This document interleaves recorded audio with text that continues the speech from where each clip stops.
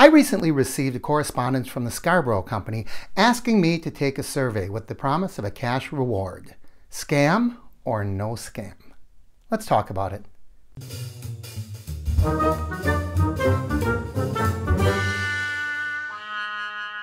Hey everybody, Mark here from the Average Me channel. Have you ever gotten those types of emails or maybe letters in the mail saying take our survey, participate, you can win an iPad, you can get this, you can get that?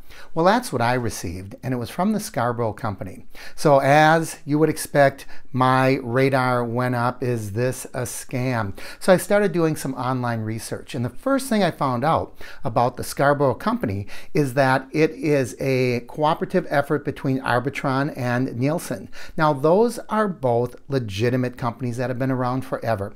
As a matter of fact, I have participated in many Nielsen studies, going all the way back to the old days when we had to keep a little diary of what we viewed on television. And then as they update it, they probably monitor a lot of it through internet use and your cable TV, things that they can electronically measure. But they're still doing those types of surveys in order to get feedback on how people watch television, their viewing habits or listening habits on the radio, and so on and so forth. And that's what Scarborough is. Now, they're located in Florida, so I looked online.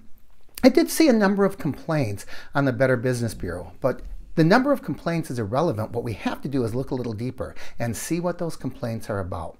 And most people were upset that they were contacted in the first place.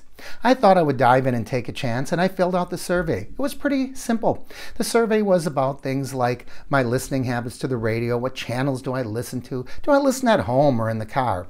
And sure enough, before long, I got a letter in the mail, and inside that letter, or inside the envelope rather, was this letter. Dear Scarborough survey participant, thank you for sending us your completed survey. We cannot tell you enough how important your answers are to our study.